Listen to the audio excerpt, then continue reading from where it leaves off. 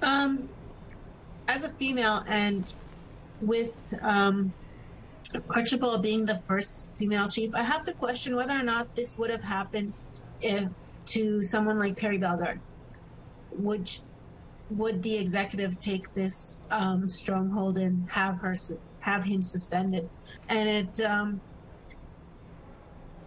sadly, it really reeked of patriarchy, a lack of respect, just from a female perspective, and just from the fact that she is the first female chief, and she's had to face this controversy within the first year of her her serving. And so I haven't been following AFN very much. I've been focused on regional coverage, but when this blew up, I'm on social media a lot.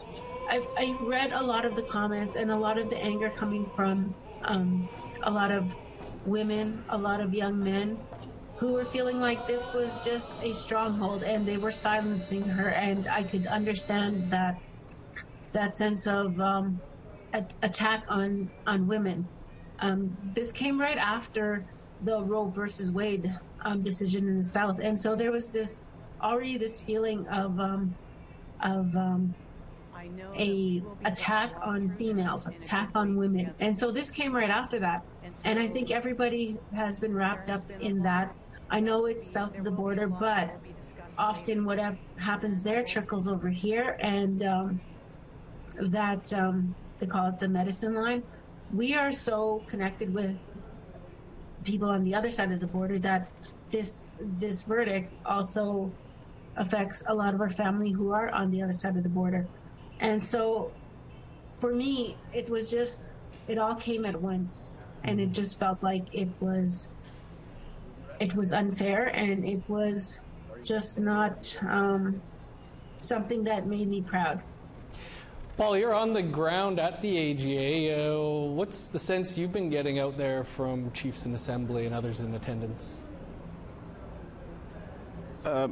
There is definitely an element of what Kerry's talking about.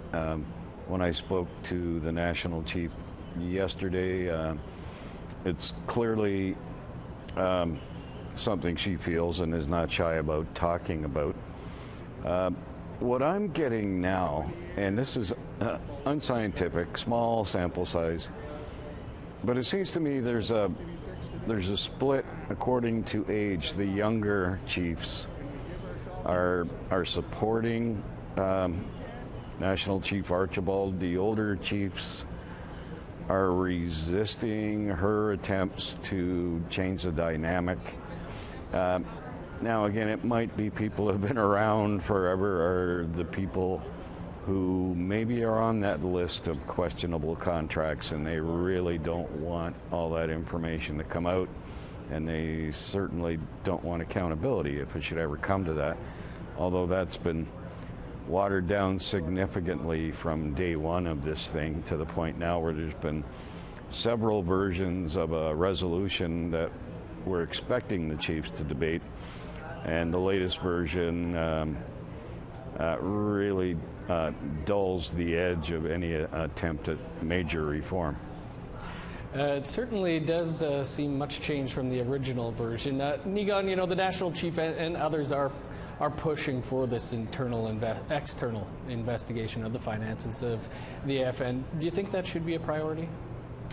Well, just to talk a little bit about Kerry and Paul were talking about, I mean, certainly patriarchy is an issue, the treatment of women is an issue, but I also think that what needs to be considered is the fact that many of the regional chiefs have very deep ties with the Liberal Party, and as we saw with under National Chief Perry Bellegarde, when you have a closeness to the federal governing party, in this case the Liberals, money flows very quickly into the organization, and that money has gone somewhere, and if the national chief has said that a forensic audit is needed, then certainly it needs to be addressed.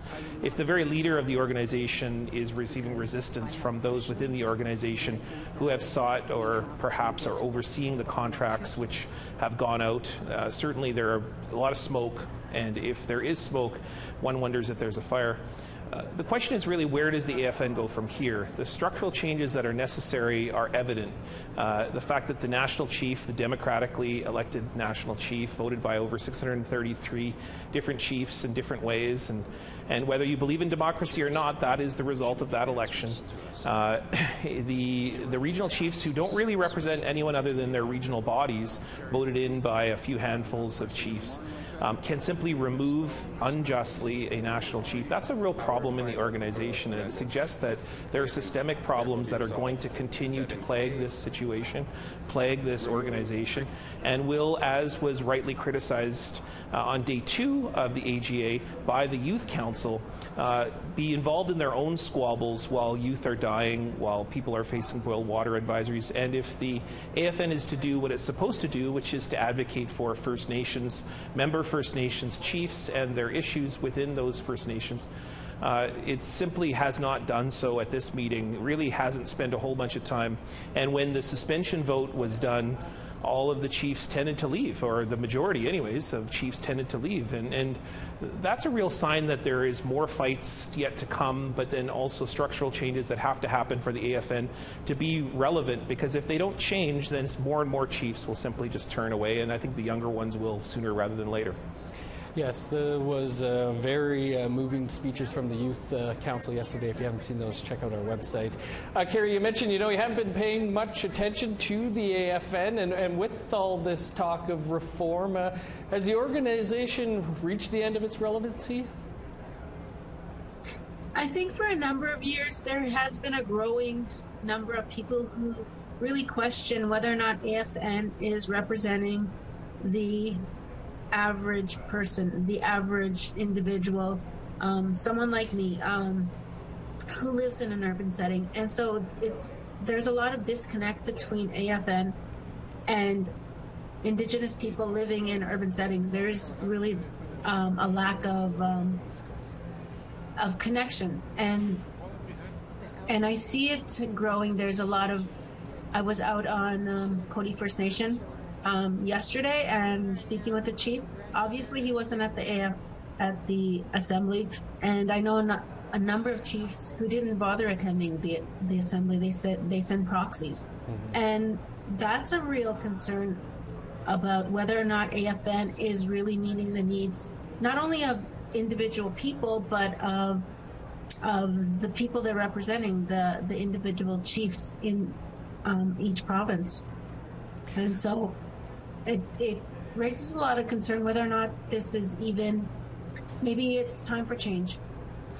Paul, this was something we were hearing from speakers on the floor yesterday, feeling like, they spent a lot of money to come out to Vancouver to this thing, and not much was being accomplished. They felt like it was almost a waste of time. What are you hearing from people there about where the AFN goes? It's interesting. We were sitting on the riser at the back of the room that's reserved for the media. I was sitting with Jorge Barrera, former APTNer who's now at CBC, and between the two of us, we've been covering the AFN for a long time. And I had 3 separate elders come up to me and sort of joke about how there's, considering how the expectations were raised coming into this, that there may be some correcting of some of the major faults in the organization. It's turned into, it sort of reminds me of the old Monty Python sketch where you had them, the narrator go, and suddenly, nothing happened, because nothing's been happening really for day 2 and day 3. Niigaan, very briefly here, if you want to react to that, but also that, you've written about the disrespect and pettiness that was shown to the national chief by the regional chiefs. What, if any, fallout do you see for the regional chiefs who had voted to suspend the national chief? None. I don't see any punishment or any sort of consequence happening for the regional chiefs. The AFN really has a problem.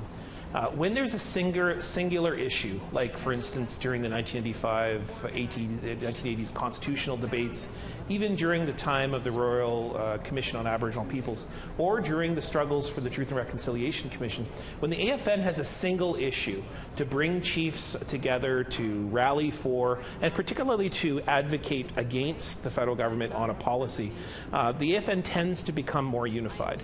Think of the days, for example, even of Stephen Harper, and how the AFN at that time was quite unified, even though it had a situation involving National Chief Atleo of sort of being called out for not being able to bring Stephen Harper to the table. Recently, when Perry Bellegarde is on board with Justin Trudeau, it tends to be an AFN that tends to work a bit more fluidly. At the moment, you have a national chief who's battling with the regional chiefs on what are power control issues, because the regional chiefs want to bring program dollars, delivery services. That's me talking in a glass half full way of seeing that the regional chiefs are trying to advocate for the organization to go regionally, whereas the national chief is trying to make a much more bigger structural issue within the organization. So that's going to be a tension. And so I think the regional chiefs are going to probably go back to their provincial organizations. They're probably going to get maybe admonished a bit for their behavior for this gathering, for not having done much work or held up much work. But at the same time, people are going to look at the national chief and say, how is she being able to bring the regions on her side moving forward into the future? And I think there's a real critical juncture here. The next year of National Chief Roseanne Archibald's reign as national chief is really going to be a telling sign of whether there's going to be more fights or whether the AFN is going to continue to try to struggle between a national vision and regional visions. Indeed. Sadly, we have run out of time here. Wish we could go for like an hour here. But Niigaan, Kerry, Paul, appreciate you all taking some time to speak about this with us. Yeah, miigwech. Thanks so much. Thanks, Dennis.